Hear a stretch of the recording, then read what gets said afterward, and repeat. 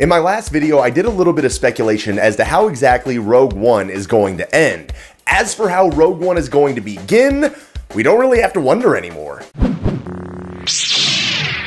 And just a fair warning, possible spoilers here, but it's just about the very beginning of the movie, so not really. This past weekend at Salt Lake Comic-Con, several members of the Lucasfilm Story Group, including creative executive Pablo Hidalgo, were on hand doing various panels related to all kinds of things Star Wars. Over the handful of various hour-long panels that I was able to go to throughout the weekend, there was a ton of quality discussion about Star Wars, with things both old and upcoming that I wanted to touch on, and to do it all in one video would be obnoxiously long, so I'm going to break it up into various different topics throughout this entire week. And I want to start off with one particular panel where Pablo Hidalgo was flying solo as the moderator and only person on stage for this panel, basically giving a little bit of a look ahead to Season 3 of Star Wars Rebels and the upcoming Rogue One. And while we didn't get anything that was too major or too descriptive of things, we did get at least a little bit of info that there is one particular character in Rogue One that's responsible for sort of setting all the events of this movie into motion. And that character is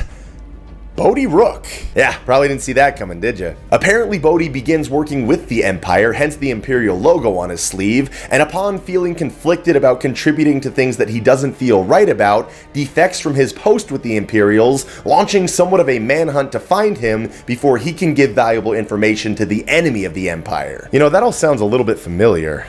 So yeah, according to Pablo Hidalgo himself, this is pretty much what sets into motion the events of Rogue One. And if I were taking guesses, I would say that we're not really going to get much more info, if any at all, before December 16th as to the actual plot of things. Or I guess the rest of the plot of things. There were a couple other tidbits from this particular panel that I wanted to touch on really quick too, starting with director Orson Krennic, which I believe the exact words used by Pablo Hidalgo were that he desperately seeks an audience with the Emperor, which leads me to believe that Krennic has never actually met Palpatine, that Palpatine is very reclusive, and Krennic basically wants to do all the impressive things, and in somewhat of a loose cannon manner, it was sort of described as, to actually be able to sort of brown nose up to Palpatine, it sounds like. The other new bit of character info we got was in regards to Forrest Whitaker's character, Saw Gerrera. Now, a lot of people noticed that between the initial teaser trailer for Rogue One and the most recent trailer that came out, in the first trailer, Saw Gerrera was bald, and in the most recent trailer, had hair on his head.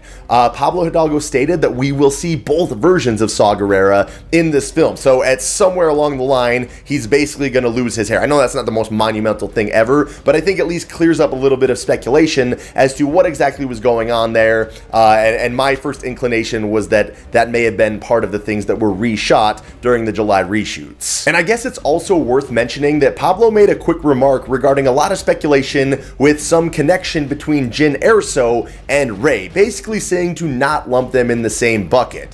In other words, probably let go of any idea of Jyn Erso being Rey's mother. Anyway, that is all for this little bit of news that we got on this particular panel at Salt Lake Comic-Con. It was really interesting to hear these descriptions and sort of this kind of ambition that the people from the Lucasfilm Story Group have for everything upcoming. Later this week, I'm going to have a few videos on things regarding Rebels Season 3, talk of what exactly a Grey Jedi is, and a little bit of discussion about balance in the Force. All were a handful of topics discussed throughout the weekend, so stay tuned for those. Make sure you subscribe so they don't miss them. If you enjoyed this video, click the like button. If you have any thoughts on it, be sure to comment them. But above all else, everybody, thanks so much for watching.